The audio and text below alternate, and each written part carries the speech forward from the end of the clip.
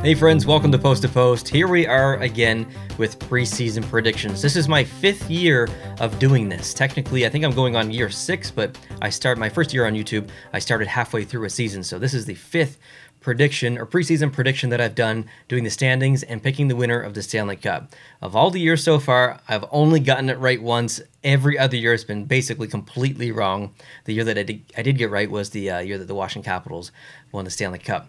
Now, I have to preface these predictions a little bit by saying how disconnected I am from hockey. I discussed this a little bit in a recent video, but I was very emotionally uninvested in last season and also the season before, but specifically last season. So much so that I actually forgot about certain trades that had happened after the trade deadline, or sorry, before the trade deadline, and then in this offseason as well. So I had to literally go through a re-education process in the past week or week and a half as I did these predictions, and I still don't even really know what's going on in the NHL. So I think for the first year, these predictions are not really educationally based. They're more like gut based. So I would say 99% of my predictions this year is going to be based on a gut feeling, which is probably the worst kind of, it's the worst kind of prediction. So I'm not going to be upset at all. I mean, I always do this for fun. It's always for fun. But specifically this year, I'm not going to be upset if I'm very wrong. And feel free to be very critical of my predictions down below in the comment section. If you want to give me some heat, I can take it. We're going to start off with the Atlantic Division, and I'm going to go from we'll go from 8 to 1. I think in every division here, worst to best. So in the Atlantic Division, I'm going to be looking down a little bit here. I got my notes. In the Atlantic Division, in 8th, I have the Canadiens, and I think that's a relatively reasonable prediction. They're a team that saw obviously very high highs 2 years ago and very low lows last season. And I honestly didn't even watch much Montreal Canadiens hockey last year. They are my favorite team, and it's very disappointing to see how poor that they are. But they've also made a lot of really interesting and good moves, not just from a roster perspective, but also from a management perspective, from top down. So I'm really happy with the moves that they've made in the last, we'll say, I guess a year, year and a half. And I think that in 3 years, I think I'm going to be very, very happy with my team. So, the Canadiens aren't a team that's going to win the Stanley Cup this year. They're probably not even going to make the playoffs, and I fully suspect them to come last in the division. I think at very best, they're a bubble team, and I think that is a very good season for the Montreal Canadiens if they can be a bubble team. I think this is more of a progression year for them. Just kind of, a lot of young guys learning the ropes and stuff. So I'm okay with that. I'm okay with this kind of transition or growth year, rather. Number 7, I've got the Sabres, and this is really specifically because every year that I predict the Sabres to do good, they do bad. Every time I predict the Sabres to do bad, they do bad. So it doesn't really matter where I predict them, they always just seem to do bad. So I'm going to toss them in 7th. I mean, that's really what it comes down to. I don't think the Sabres are winning the Stanley Cup this year either. However, I actually very genuinely would love to see the Sabres make the playoffs. I would love to see their fans in that arena in playoff games. I think it would just be one of the best things for hockey. A non-Canadian team, obviously a bit of a smaller market. Buffalo is a pretty big market, actually, even though considering how bad they are, but still a small market compared to Canadian teams. But I think them making the playoffs would be such a boost for that city and that region that would be just really good for hockey overall. Number 6, I have the Red Wings. So of all the teams in the Atlantic Division, I think the Red Wings are probably one of the teams that I'm going to end up watching the most outside of my Canadiens. I'm going to try and watch every Canadiens game if Sportsnet Now and TSN will let me. If you want to go see more on that, check out my rant video from the other day. But I think the Red Wings are just a really interesting team for me because I really did not like the Red Wings for such a long time. They made the playoffs forever, and then they're kind of coming down, and now they're kind of coming back up. So that's when I really get interested in teams when they are becoming the underdog and they're on their way back up. I like the story up the hill versus story down the hill or at the top of the hill. I want to see how good they do and how they progress from year to year. I like some of the moves that they've made. I like some of the individual players on the team. I think they've got an interesting makeup as well. So I'm going to be definitely watching from some Red Wings hockey this year. I just don't think they're going to do lots of damage and make the playoffs. Number 5, I've got the Bruins, and I think some people will disagree with this a little bit. I think most people would likely have the Bruins a little bit down their list in a typical year. They are not the same team they were last year, and in a negative way. I don't think they're as good. I'm a little bit worried on the back end. I'm a little bit worried in net. I think up top, either their top 6, I really like. Even their bottom 6 is, I'm pretty happy with that actually. But on the defensive end, Not great stuff. And honestly, in net, they're not, their tandem's not bad. It doesn't inspire a lot of confidence in me. So I don't know. Boston's a really hard one for me. I actually see them maybe possibly missing the playoffs this year, which is maybe a bit of a controversial prediction. But anyways, that's it. Bruins in 5th. And 4th, maybe even more controversial, I have the Senators potentially making the playoffs. And I think of all the predictions here, there's one actually in the Central, which is very, very gut related. In the Atlantic, this is big time gut related. I don't know why. I just almost biasly, secretly want the Senators to do really, really good this year. I love the transition of the team, both on the ice and off the ice, from a management perspective, from how they're growing their brand and stuff over the last 12 months. I think it's been really, really good to see Ottawa, some really good positive things in Ottawa. There's so many negative things, negative stories from Ottawa for, it felt like 3, 4, 5, 6, 7 years. It just was on and on and on.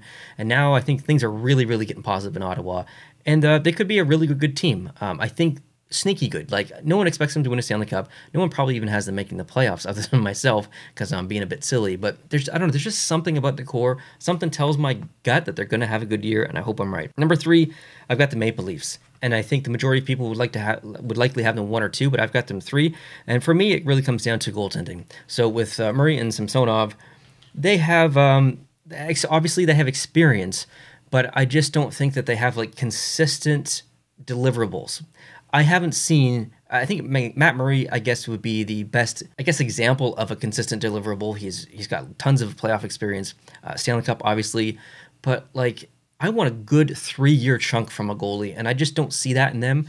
So I think they have the potential to absolutely, do really well this year, regardless of, it doesn't matter who starts it. Samsonov could steal the net for the rest of the year. Murray could take off, and I believe individually in them in 1 year. I just don't know about long term, and they're both a little bit new, obviously, to the team, and I just don't. There's a lot of pressure, so I think I would be more comfortable putting the Maple Leafs 1 or 2 in the division, or maybe absolutely first in year 2 or year 3. I don't know about year 1. I want to see them first before I really truly commit to a top tier ranking in the Atlantic. But anyways, Maple Leafs number 3. I do have them making the playoffs, obviously. Number 2, the Tampa Bay Lightning. So I think Tampa comes to because of Florida. I'm not sure if that makes sense or not, but I think Florida's just going to have an excellent year like they did last year. I think Tampa is going to be phenomenal as well, but I just see Florida having the better regular season, and Tampa Bay is probably going to have the better postseason, kind of like last year. I just see things kind of playing out that way. Tampa Bay tends to be able to maintain the tank into the playoffs, where Florida, it's almost a little bit unknown territory in the playoffs for them. Now, they did get a series win last year, but still, I just feel I'm not sure. I just feel there's a really, really good season in the tank for them, but I don't know about a postseason. I'll get to the final prediction of my Stanley Cup winner later on, but it's a good segue into number 1, the Panthers. I'm really just interested to see some of the players on the Panthers and how they do this year. Obviously, Tkachuk is there. I think that's going to be really interesting to see him in that jersey and to see him on that team. I think it'll do well, and I think it'll do well from from a viewer perspective for the Atlantic Division. So Ottawa and Florida play each other quite a bit, way more than Calgary and Ottawa played each other. So there's a brothers, duo going head to head there. So I think just from a viewer lens, that's going to be pretty interesting to watch. And also Duclair, that's another player that I want to keep my eye on. I've, for whatever reason, just been really interested in his career throughout his, since he joined the league. He's been with, I think, 6 teams. There was the Rangers, and then there was Chicago, and not in this order, I don't think, Arizona, Columbus. I'm missing one, and I think Florida's number 6. I feel like I'm missing one. I just don't know what it is. But he's been around the league a little bit. He's only, I think he entered the league in 2014-ish, maybe. So I don't know. There's just something about him that I've always been interested in his career. I've always felt like he has a lot of potential. I feel like he does fit in quite well in Florida. He did pretty decent last year. I think he had almost 60 points. So I just want to see another good year from Duclair. Hopefully, no injuries stuff kind of crops up here. So yeah, I'm really curious to see how he does. And I think he'll do good. So I'm going to keep my eye on him. So that wraps up the Atlantic Division. There are my predictions for the Atlantic Division. Let's move on to, we'll do the Metro. We'll stay in the East. And number 8, I put the Devils. For no real reason, I guess just that I think that they don't have the most cohesive team. There's some, like, on paper, I think it looks a lot better than what we actually see on ice. I don't know if that's a systematic thing from the coaching or if it's just, players interacting with each other, like personalities not melding. I don't really know. I just don't feel the vibes from the Devils, and I can't really explain it other than that. And they're a team that's not going to win the Stanley Cup. I think they're a bubble team, probably at best, kind of like Montreal, way better than Montreal, but just, a bit of a bubble team. But I don't know, I just kind of threw them in 8th. I don't really know, to be completely honest. Number 7, I put the Flyers, just because of Hart, really. I don't really know. Kind of like the Devils, I don't really have a strong opinion here, I think. But with Hart, maybe there's some consistency issues there. I think he had that, obviously that one really good season, and then that really bad season kind of after that. And like last season was definitely better, but still, I don't know. I from a game to game viewpoint, there's obviously some inconsistencies there. So I just want to see a really good consistent season from Hart. I'm rooting for them. I like to see the Flyers make the playoffs. It's good hockey to watch. I'm rooting for Hart because I like him, but I don't see them doing it this year. I see them in 7th. At number 6, I put the Blue Jackets. I don't know how the Blue Jackets are going to do. I like their top 6. Their bottom 6 are okay. Their defense are okay, I guess. But Johnny Gaudreau, I think he's going to be obviously the factor in Columbus. I think if Columbus makes the playoffs, Johnny Gaudreau has to be pretty much the best player the best season he's ever had, I guess. And if Johnny Gaudreau plays like average, Columbus isn't making the playoffs. That's just kind of how I feel. I could be absolutely wrong there, but I'm going to be watching actually Columbus quite a bit this year. I find them to be a really, really interesting team. I hope I'm wrong about them. Number 5, I put the Capitals. I think up front, the Capitals are obviously a pretty decent team. I mean, they've got Ovechkin, they've got Backstrom, they've got some excellent depth players as well. But on the defensive end, I do not like their defensive. They're basically their entire defense. I don't really love. I don't know. I just don't feel a lot of confidence from Capitals, or I don't have a lot of confidence in them this year. But again, I don't really know what I'm talking about this year. So Capitals in 5th. There you go. Number 4, I've got the Islanders. This is such a difficult prediction because they've disappointed me last year. I had them not only, I think, winning the division, but I had them winning the Stanley Cup. They were my last year's prediction to win the Stanley Cup. So, and they completely disappointed me. Like, obviously, they disappointed me. They did terrible. So this year, I'm not putting them 1st, 2nd, or 3rd. I'll put them in 4th, but I can even actually maybe seeing the Islanders slipping beyond that. Capitals moving to 4th, possibly Islanders in 5th or beyond. I just don't know how to feel about the Islanders. I don't know how to predict them this year. I think on paper, it's a damn good team, but then you have to think about coaching. New coach this year, new system, how the player's going to deal with that. There's going to be a transition period. I just don't know. There's just so many questions around the Islanders this year. I honestly have no idea. And number 3, I put the Penguins. The Penguins are a team that like always delivers. They might not be 1st. They might not be 2nd. They might just sneak into the playoffs, but like they just always deliver. So I fully expect the Penguins to make the playoffs this year. They've got the core, one of the longest cores in the entire league. And I think there's some players on the team that are just a little bit underrated, little spark plugs, little like possible game changers. And a player that it was maybe a good example would be, I don't know, like Rickard Rakell, for example. He's a player that could honestly put up like 60, 70, maybe even 80 points, absolute max, I think. But that's like obviously a career year for Rickard Rakell. But I see that talent in him. I see that ability in him. We just don't get it from game to game. We just don't get it even from period to period. So Rickard Rakell is like, if he could have like the best year of his career, that would be actually massive for Pittsburgh as far as their progression through the season and where they fall in the standings. He's such a talented player. But Rickard Rakell, an average Rickard Rakell, is like a 30 to 40 point year, maybe, or maybe even just like 35 points. That is good for Pittsburgh. Obviously, 35 points, 40 points is decent. But if we get a bad Rickard Rakell, that could drastically hurt their lineup. So just players like that could have like a really good year. If a couple of those depth players on Pittsburgh have really good years, Pittsburgh could easily come 1st in the division, I think. It's a little bit of a bold statement, but I can kind of see it happening a little bit. Number 2, I've got the Hurricanes. So I really like watching the Hurricanes. They're probably one of the teams I like watching the most in the NHL. Like, I think almost every player on the team, from a personality perspective, I really like. So I love their lineup. They've got interesting jerseys and uniforms and stuff. So they're a team that I just like to watch a lot. And they're also, I started to root for them when they were the underdog, when they were going through the transition. So I have like a secret love for the Hurricanes a little bit. But Brent Burns is kind of the question mark for me. He was such an impact player, and he's not anymore. And I hope he can be this year. Maybe the new scenery in Carolina will do some good for him. I hope that's the case, because I really like Burns personality. Like, he's such a funny guy, such a goofy guy. I would love to see him kind of get back into his game and have a really good season with the Carolina Hurricanes, but I fully expect them to do quite well this year.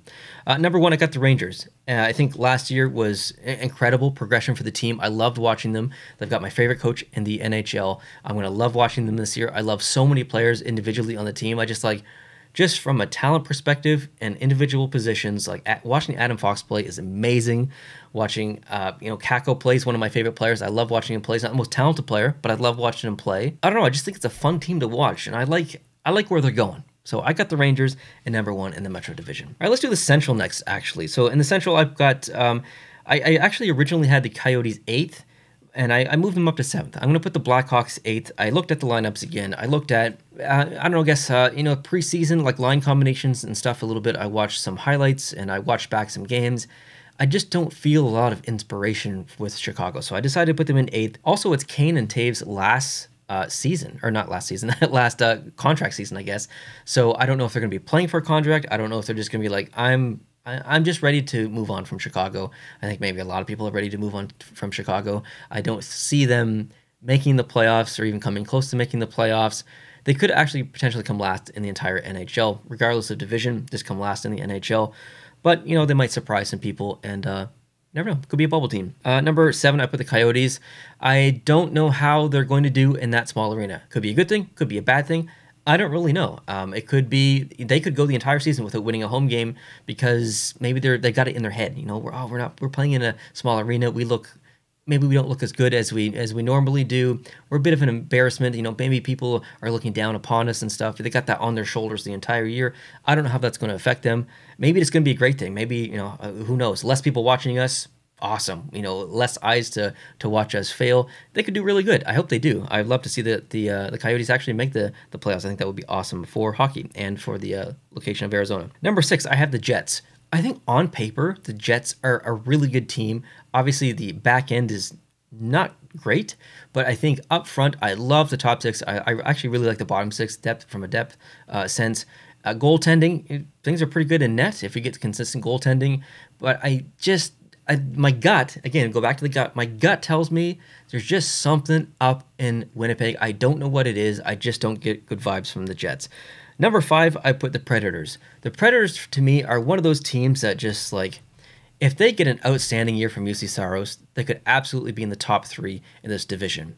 But they're going to need an outstanding season from UC Saros. I don't think they have the depth on the back end to make that happen without a really good UC Saros. I fully expect UC Saros to steal some games for the Predators this year. Up front, I actually really like the Predators. It's just that middle ground, that defensive core, that defensive lineup. I don't feel great about it. Okay, moving on to number 4, I put the Stars. Stars are always a team that's really hard for me to predict, regardless of how much I'm following hockey or not. I just find them to always do differently than I think they're going to do. So I kind of just put them in the middle ground. The Robertson thing, that's got to get figured out, okay? That's got to get figured out now. I think that's going to be weighing on the shoulders a little bit. So I just want that off the plate. I want it done. The season's about to start. Get it done. And I think with all that pressure finally off his shoulders, finally off the team's shoulders, so they can start the season fresh and, get it done. See what kind of damage they can do. Number 3, the Blues. This one's tricky for me as well because if Binnington plays the inconsistent Binnington, St. Louis could maybe even not make the playoffs. But if Binnington plays incredible Binnington, St. Louis could come first in the division. Could easily come second in the division. So I just don't know with St. Louis, and I'm really conflicted with this prediction here. I don't know what St. Louis we're going to get. Number 2, and this is purely from a gut perspective, I've got the Wild. And when I talked about Ottawa a little bit earlier in the Atlantic Division, I talked about gut, and it's the same thing with the Wild. I just get this feeling in the side that the Wild are going to do something special in this regular season. I don't know about postseason, but regular season, I just got a good vibe. I don't know what it is. And on paper, I think they're a good team. I don't think they're a great team. I just get this sense that maybe might be a special year for the Wild. I hope it is. I would like to see them do good. And number 1, which is the obvious easy pick, is the defending Stanley Cup champions, the Colorado Avalanche. Now, obviously, the goaltending has changed up a little bit. They don't have Kemper anymore, but I think they can still kind of get by pretty well with who they have. So I've got the Avalanche number 1 in the division. And again, like I said, that's the easy pick. Now on to the Pacific Division. Who we got in 8th? We've got the Kraken. I think that's a pretty reasonable prediction. I think the Kraken, the second year in the NHL, they're still kind of getting their wings under them, still trying to learn how to fly, how to, how to live, I guess, together, how to work as a team, all new lineup. And they've obviously made some changes since the original lineup. So again, just kind of getting their feet wet and stuff. And just, it's a transition year. It's a growth year. People aren't expecting the Kraken to win the Stanley Cup. And I think there's not much expectation. I think there's even less expectation this year than there was last year. They had that, Vegas first year kind of pressure on their shoulders last year. Can you do what Vegas did in their first year? Obviously they couldn't. So now the pressure's off a little bit. People have better or more realistic expectations for the Kraken. Number 7, I got my Sharks, my second favorite team, and it hurts me to put them there. But I think objectively, the lineup's all over the place. I really like the top 6. The defensive end is just, I don't like at all. I don't know. I feel so deflated when I talk about the Sharks because I just don't get a good feeling. I hope I'm wrong. I hope they do well, but I really don't see it. Number 6, the Canucks. I really like their top 6. Actually, I love their top 6. I don't like their bottom 6. And again, the Canucks are just one of those teams that I just have a hard time predicting. I never know how they're going to do. I always kind of secretly cheer for them a little bit because I want to see them do good. I had such a great time cheering for them way back in 2010 when they went to I think it was 2010. No, 2011. Yeah, it's 2011 when they went to the finals against Boston. I would love to see them do well. I just don't get a good feeling. Number 5, I've got the Anaheim Ducks. I think the best way to kind of sum up the Anaheim Ducks is that they are the Nashville Predators of the Pacific. I think with Gibson and Net, who is, I think, one of the most underrated goalies in the entire NHL, he's a goaltender that could steal you games, he could absolutely win you some games, and he could take you from like a bubble team to like inside the bubble. I think with a stellar performance from Gibson this year, we could see the Anaheim Ducks sneak into the playoffs, possibly. That's a bold thing to say, but I don't know. I kind of like the lineup. I like some of the younger guys, some of the personalities on the team as well. I think there's some excitement in back in the Ducks lineup. Obviously, there's no Getzlaf, and so there's it's a drastic change in Anaheim. But I don't know. I feel like it could be a good year, kind of like the Predators. Maybe it's a little bit of magic this year. Who knows? Number 4, I've got the Kings. I love what they did last year. I thought it was phenomenal. They've got a really, really interesting lineup. I liked watching them last year. I'm going to watch them a lot this year. This might be a little bit of a biased pick because I got so excited about them last year. I want to see them, make the playoffs again and do good this year. But I think maybe some people would have them in the 5 or 6 range, and maybe someone would have them in the 2 or 3 range. Maybe a bit of hard team to predict based on the last season and previous season, but the lineup's quite different. Number 3, I've got the Golden Knights, and I don't have them first. I don't have them second because of goaltending. Obviously, Leonard is injured, and they've got like 4 goalies I think they're kind of going through right now, kind of deciding. And in the preseason games, some of the games, actually, the goaltending has been phenomenal. Specifically, the game, I think it was last night, just a tremendous display of goaltending from the Vegas Golden Knights. But I don't know the long-term seasonal sustainability of the goaltending without Leonard. I'm curious to see how it works, but right now, I've got them in 3rd place. In 2nd place, I've got Calgary. So Calgary's a really, really cool team where they the S hit the fan, if you know what I'm saying. And we had players leaving, and for a week it was like, oh my God, Calgary's sinking. And then the next week they made some incredible moves, and like, oh my God, Calgary's not sinking. Calgary's going to do very well again. And I'm wondering if this year's team is better than last year's team. Obviously, different lineup, some big names not in there anymore, some new names coming in, Huberdeau, Kadri. How are they going to do? How is this Calgary team going to do? I think they're going to do a 2nd place finish in the season. I feel pretty good about Calgary, and I'm excited to watch them. And to round out the Pacific, we've got the Oilers. Listen, expectations are high for the Oilers. They did very well last year in the postseason. I think because of that, because the lineup hasn't really changed that much, the Oilers have so many weights and stresses on their shoulders. Their expectations are there, and I think they're going to deliver. I think they're going to have an excellent regular season, and I think they're going to get back into the playoffs, and I think that might actually do some damage again in the playoffs. I'm excited to watch a lot of Pacific games actually this year. I'm going to watch my Sharks because they're my Sharks. I'm going to watch Anaheim because I love the lineup. The Kings interest me. What's going to happen in Vegas? They're always an interesting team to watch. You got Calgary with the new players. You get Edmonton as well. The Pacific is just a really, really interesting division this year, so I'm excited to watch a lot of Pacific hockey. Now, let's get on to the final piece of the resistance here, my Stanley Cup prediction. Who's going to win the Stanley Cup? Who am I predicting to win the Stanley Cup? Well, I'm going to go the easy direction, okay? I'm not going to take any risks this year. I'm going to play it safe. It's not going to be the Avalanche, okay? I'm not going to say, repeat Stanley Cup. I'm not going to go that easy, but I'm going to go the next best step. I'm going to say that the Stanley Cup winner this year is going to be the Tampa Bay Lightning. I think they absolutely have the lineup that could get it done. I think they're going to be just fantastic, and they could lose like 3 core players or we'll say 3 depth players and still just do so well.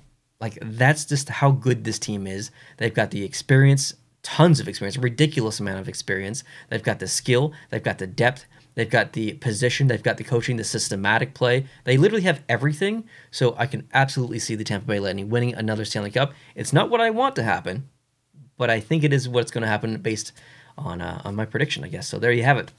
There's my official prediction of what's going to happen this year in the NHL, and I am 99% sure that 99% of that will be completely incorrect, but that's okay. It's always just for fun. Let me know your thoughts down below in the comments section. I appreciate you watching this video. If you like this kind of content, please consider hitting the subscribe button if you're not subscribed already. And if you enjoyed it, obviously hit the like button. That really helps the channel a lot. But you guys have a great day. I'll talk to you guys soon. Adios.